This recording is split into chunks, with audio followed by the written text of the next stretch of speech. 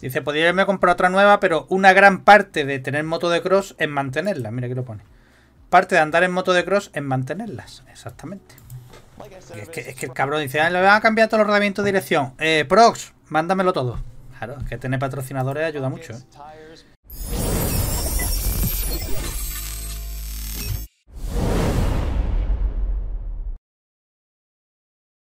No tiene más historia. Dice, por mí darle todo lo que sea mecánica está bien. Ahí, vamos a darle sí, porque además me... Kincade a mí me gusta cómo hace los vídeos. Venga, si no lo vamos pasando un poquito lo que no nos interese y listo. Venga. Esta es la KTM de Cross Country, XCF. Oye, ¿hiciste la página web con el .com? El otro día hablé con el informático. Este mes, en principio, la tengo terminada. Este mes. O sea, el dominio es mío con el .com, pero se supone que este mes la tengo terminada, tío. Se supone. Después me voy a quebrar la cabeza con el tema de los buscadores, porque, tío, es que hay muchísimas referencias, muchísimos modelos. Pero bueno.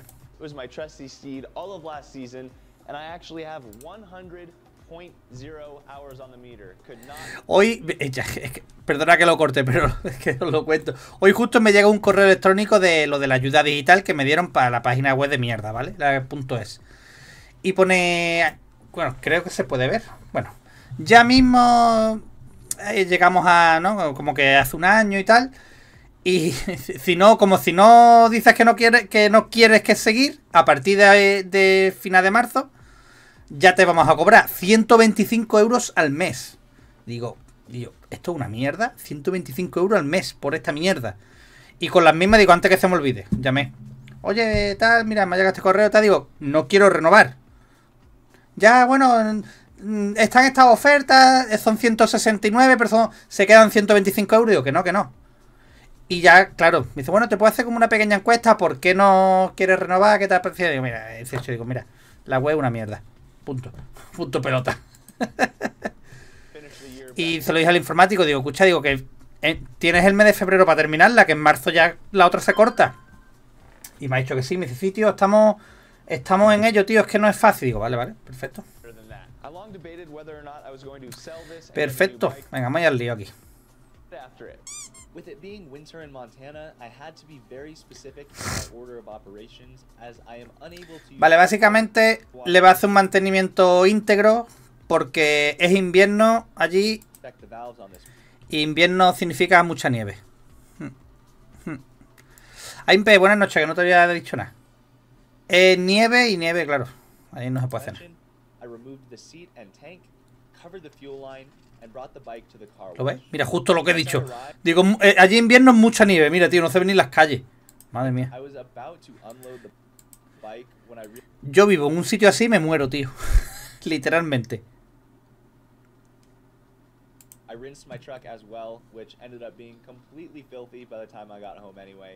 No real point in washing cars in the winter unless your roads are salted, which ours are not.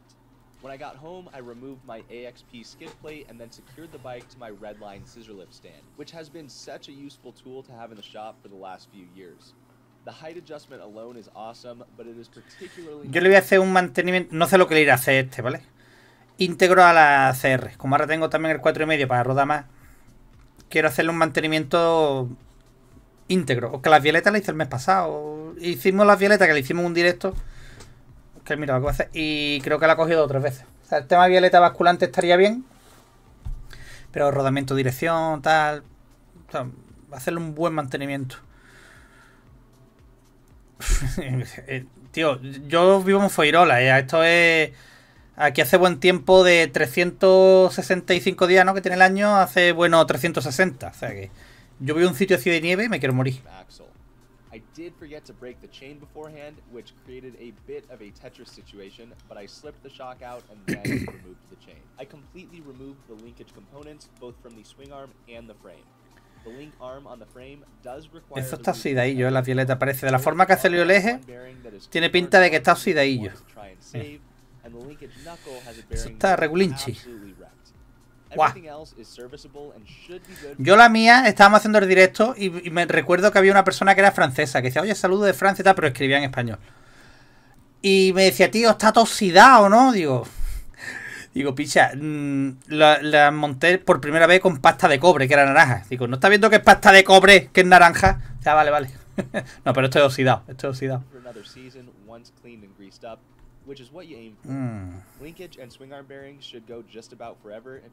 Ese no está tan oxidado, el otro es que se ve que le ha entrado agua.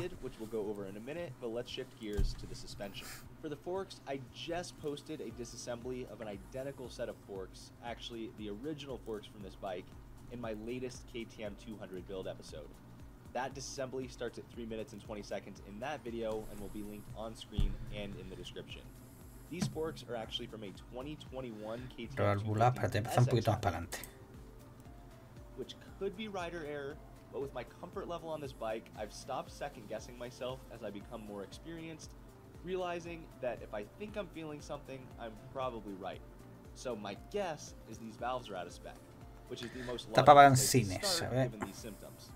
I did put a brand new OEM clutch pack in this bike over Christmas while I was riding down in Arizona. Los 4 tiempos que no tiene sitio para nada, tío, estoy con las manos ahí. I might be getting some clutch slip. I remember doing my first ever valve adjustment with my brother years ago and being so intimidated by what it entailed, but it's really only a handful of steps. I popped the valve cover off and removed the spark plug. Está diciendo que hace mucho tiempo que no hace un reglaje de válvula y estaba un poco como acojonado, pero que en realidad no es mucho. I know KTM makes a spark plug tool, and I even realized I had that tool after the fact, but for a long time now, I've been using a 14mm deep socket. A mí me pasa igual, tío, que yo lo he dicho, en la última 4 tiempos que tuve fue en 2008. La 4,5 no necesita un reglaje, pero en algún momento lo necesitará y no me acuerdo. Calar el motor, o sea, ponerlo en el PMS, tal, las marcas, tal, pero no me acuerdo, tío. En la teoría sí, pero no me acuerdo bien.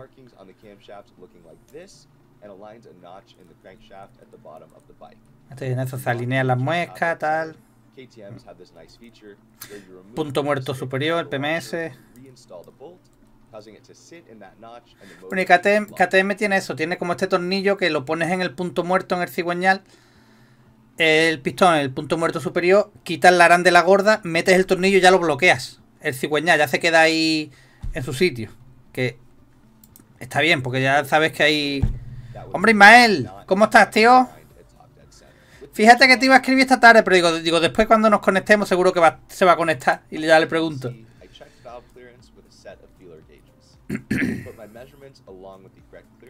0815, 01010.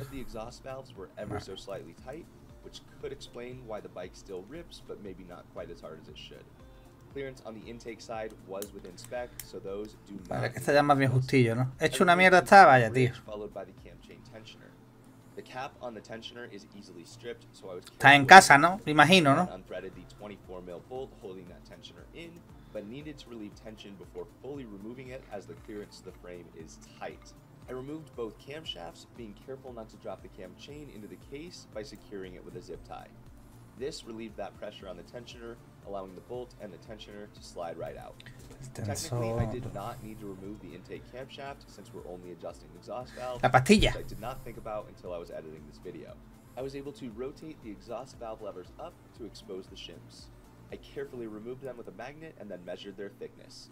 A micrometer is the best tool for this, but mine was dead, so I used a set of calipers. Yo tenía una caja de esa, tío. Hot Rod también creo que era esa, ¿no? Yo la tenía. ¿Qué rollo el 4 tiempos? Sí, la verdad que sí. En lo que lleva de nada más que mirar, ya hubiéramos cambiado 4 bieles y 3 pistones, en un 2 tiempos. Pero bueno, es Kincade, Pavich, se lo vamos a perdonar. I slipped both camshafts back into place, being careful to ensure that timing is aligned as it should be. If I was a tooth off, I'd just slip the chain up and rotate the sprocket a tooth, repeating until I had it right. The cam bridge required being torqued in 2 different sequences, beginning with a lower torque value and then increasing. With that installed, we were ready for the tensioner once again, and these KTM tensioners are a bit funny. Es un coñazo, tío, y no hay sitio para nada, para las manos ahí. KTM calls for an object between 2 and 2.5 millimeters, and these fit the bill. When properly set, that distance should lock at 3 millimeters, which I had, so I reinstalled the tensioner and its bolt. To then release the tensioner, it requires some force. I used a punch from Harbor Freight. KTM has a special tool for this. Ahora le pone la arandela esa que hemos dicho antes y ya estaría. The slack in the cam chain is gone. I now loosen up that crank lock bolt and rotate the engine a couple times to ensure my timing is correct before measuring valve clearance again. Thankfully, my math was correct and we are back in spec. It is a pain when you mess up and have to take all of this back apart, but it does happen. I buttoned the engine back up and decided to do a leak down test while I was here. My engine showed 2% leak down, which is a sign of a very healthy engine, so I reinstalled the spark plug as well as that crank bolt washer, which is a very important step to remember, and this motor should be... Ya tiene un reglaje hecho. Este fin de vía circuito, si es que trabajo mañana, tío. Entonces la única opción que tengo es ir mañana por la tarde. ¿Y dónde voy un sábado por la tarde? A hacer curvas. El que viene quiero ir fuera. For the arm, I began by trying to press the bearings through, which is how most of these work, but when I made no progress with heat and force from the vise, I realized these were probably lipped inside. Thankfully, I had this realization before doing any damage and traded the vise for a slide hammer and yanked these bearings out. I did confirm by doing so. También os digo, este es el que más sufre, el del amortiguador, el inferior, el amortiguador. Sufre muchísimo siempre. And one thing I found very interesting was the OEM seals from KTM are not the same as the ones on the bike. The ones that came on the bike seem to be an inferior design, and although I did neglect them, I think they were more likely to fail. Lo de las pastillas, pues las pastillas tienen un grosor y según el grosor, pues permite que la válvula ajuste más o menos. Y ahí un poquito el quid de la cuestión. Tienes un mínimo y un máximo. Tiene que estar entre tanto y tanto. Si ya te has pasado tolerancia, pues tienes que poner otra pastilla para que entre dentro de la tolerancia. Una aspirinita para el motor. Una pastilla como una aspirina.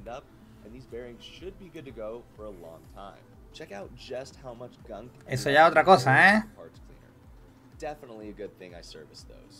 I wrapped things up with the final bearings, seals, and spacers, and this linkage is fresh and ready to go. There are two more bearings that are often overlooked, and it's true they tend to need less maintenance because they do not see quite the same beating or exposure to dirt as the linkage, but I'm talking about power parts. While the bike is this far apart, this is just another 20-minute task. I popped off the triple clamps to find a reason. Está haciendo todo lo que le voy a hacer yo a la 2,5 cuando tenga un poco de tiempo, que va a hacer nunca prácticamente. Rodamiento, dirección, violeta, basculante.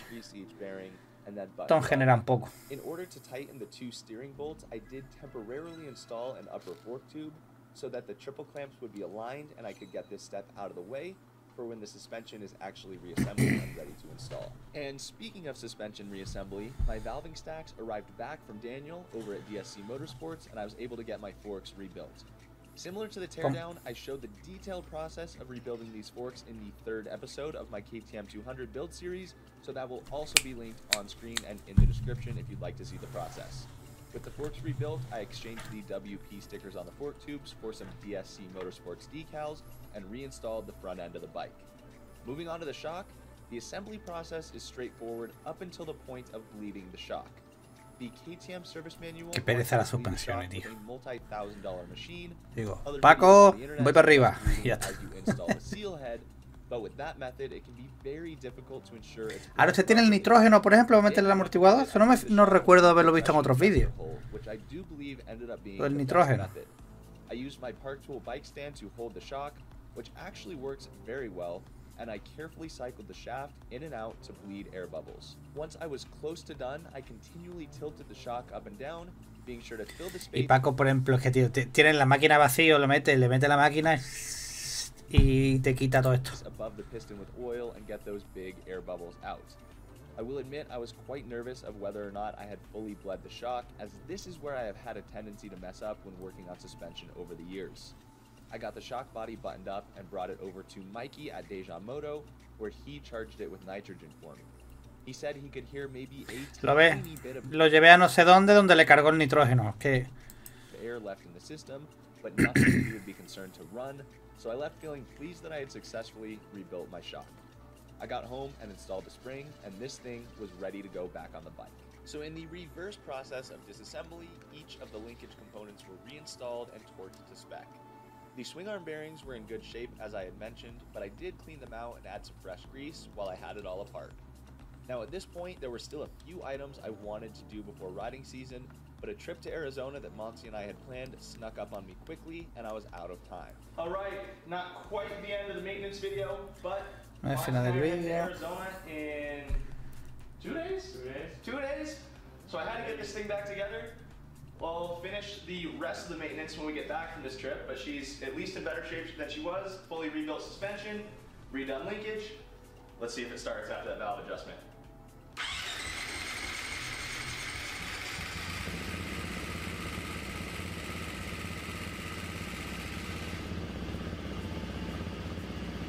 You can hear that rattle. That was from the cam chain tensioner not being fully tightened. And then once the Es que justo pensáis, digo, se escucha el... Pero claro, no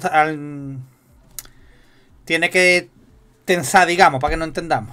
oil pressure built up, it expanded, and you heard that sound go away. So she should fire up more quickly now.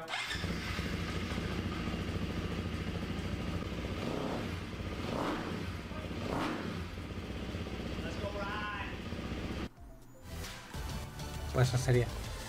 No puedo ni estar con el móvil, a ver si me duermo. Buah. Venga, tío Ismael, tío, descansa. Ismael es que lo tenemos malito. Lo tenemos convaleciente. So we are back from Arizona. The trip unfortunately did not go exactly to plan. I think we're dealing with a small. Ay, la clavícula. Ay, ay, ay, ay. Este escalón ya es de clavícula. AC separation. That said, the bike did great. My front fender may have made it to the Glendale Supercross race. Hostia. But for the bike, takeaways from the trip are the valve adjustment was effective and the bike is running strong, and the suspension upgrades were killer.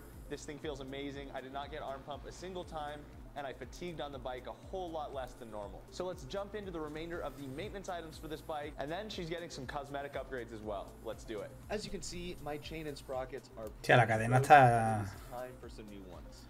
I bought this bike with 4 hours on it and didn't realize the El gearing. piñón, bueno.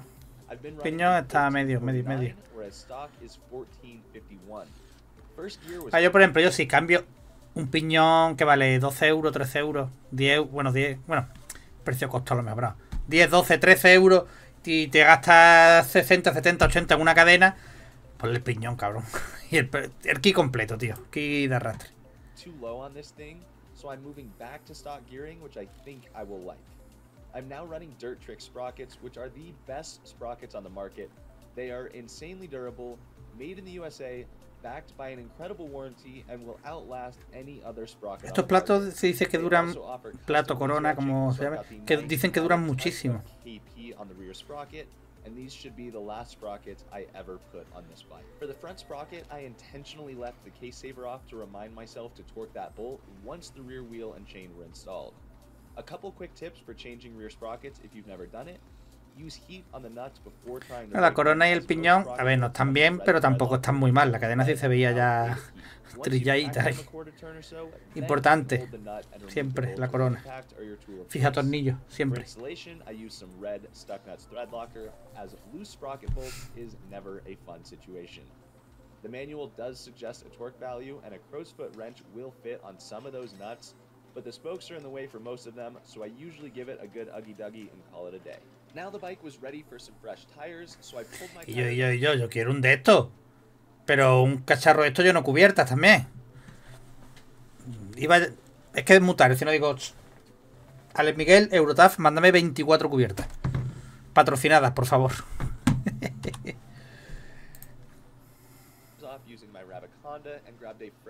La del sorteo la tengo guardada, ¿eh? Para si llegamos al sorteo, mandarla yo directamente. No tengáis que mandarla de nadie. Y así podéis meter también una pegatinita en el sorteo. Que está cayendo por ahí. Si llegamos. Si llegamos. Pasta de montaje. No sé por qué va a meter el mousse, ¿no? Yo nunca he montado mousse, tío. Nunca. But I got a comment on my last KTM 200 video saying I should not be using Murphy's. I did some research, and mousse gels are silicone based while Murphy's is water based, so it may break down more quickly or make the moose run hotter, but I didn't find any real-world examples of people. Cadena de retén igual, tampoco la monto reforzada, pero no de retén. The life of my moose is impacted by running Murphy's. I installed a Shinko 216 MX front tire, and I ran the 546 for most of last season, so I'm going to see how I like this tire in comparison. And before I allowed myself to forget, I torqued the front sprocket. I found it easiest to do it sitting on the bike with my foot on the rear brake pedal. The header needed to be cleaned up as dirt gets baked onto it due to heat, but Scotch-Brite makes that a quick and easy job. Finally, the bike got Estaba sucillo el filtro, and it was time for some cosmetic changes. Juanma, ¿qué tal, tío? ¿Cómo se participa en el sorteo? Entre suscriptores. Suscribirse aquí a Twitch y entrar en el sorteo. Tenemos que llegar a la meta. Esperamos, si no llegamos, el mes que viene haremos otro sorteo que no sea tan alto. O sea, tan alto el objetivo, me refiero. He puesto lo de estas blancas. Oye, oye, oye, qué transición más guapa ha hecho, ¿no? A ver que lo vea bien.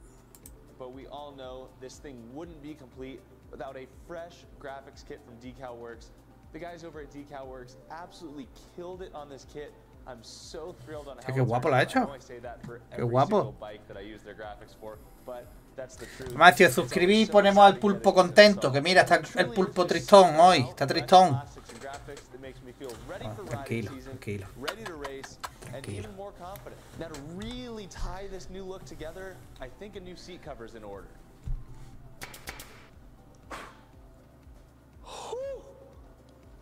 Is this really my dirt bike?